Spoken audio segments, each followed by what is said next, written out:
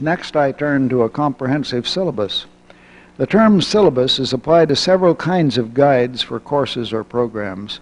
Some are in outline form without extended comments or explanations. Others, like the one I prepared in 1949, are in the form of expository discourse. Whatever the form, a syllabus sufficiently complete to guide student learning might well include 1. A statement of the reasons for offering the course or program, for example, for whom it is intended, what values it is likely to have for these students, and how it is related to other courses or programs. 2. What the educational objectives are, that is, what students will be helped to learn. 3. For each division or unit of the course or program, a statement or listing of the learning tasks that are available to them. 4. A suggestion of the time probably required to perform the learning tasks successfully. 5. The means that will be used to evaluate students' performance and help in feedback. Whatever else is necessary. 6. For the particular course or program to guide students in utilizing effectively the resources available for their learning. In brief, a syllabus should serve as a published guide to help students in selecting a course or program and in carrying on successfully the educational activities. The preparation of such a syllabus helps the instructional staff to identify unsettled issues regarding purposes and means, and requires thoughtful consideration and operational decisions to clarify learning goals and establish the student learning system. As I reviewed the earlier syllabus, I found no reason to change the basic questions it raises. What should be the educational objectives of the curriculum? What learning experiences should be developed to enable the students to obtain the objectives? How should the learning experiences be organized to increase their cumulative effect? How should the effectiveness of the curriculum be evaluated? These are still basic, and their importance has been reaffirmed by the experience of the past quarter of a century. However, some change of emphases are necessary, and I want to comment on 2 of them. I would give much greater emphasis now to careful consideration of the implications for curriculum development, of the active role of the student in the learning process. I would also give much greater emphasis to a comprehensive examination of the non-school areas of student learning in developing a curriculum.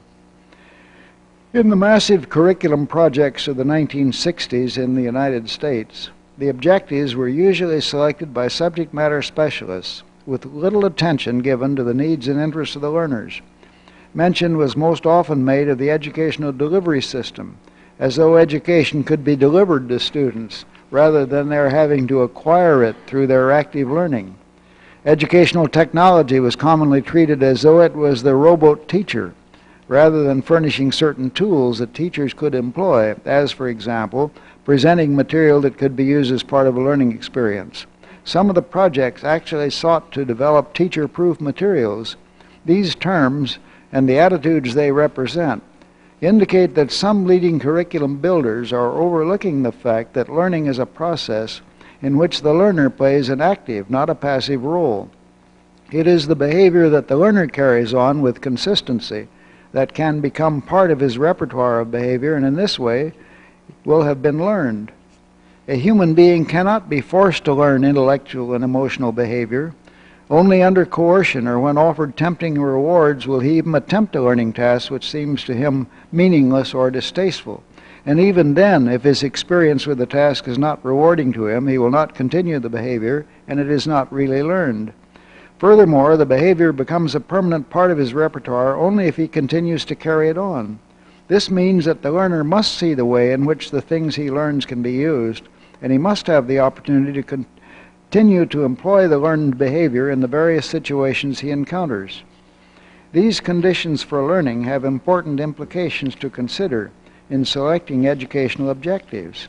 The curriculum objectives selected should not only be, 1, important things for the students to learn in order to participate constructively in contemporary society, 2, sound in terms of the subject matter involved, and 3, in accord with the educational philosophy of the institution, but also they should be of interest or be meaningful to the prospective learners, or capable of being made so in the process of instruction.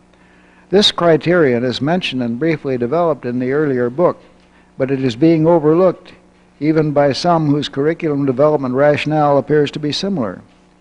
This does not imply that the interests of learners and their understanding of the meaningfulness of educational objectives at any given time are permanent and do not change. Quite the contrary.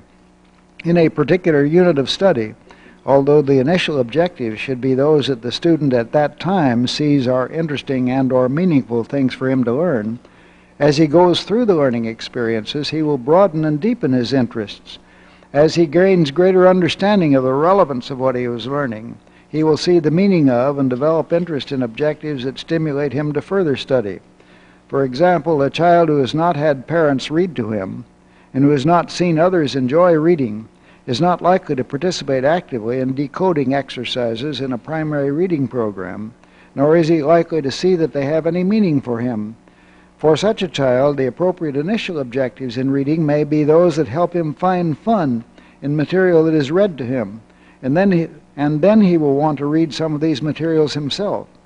The objectives then can reflect these new interests the student has acquired.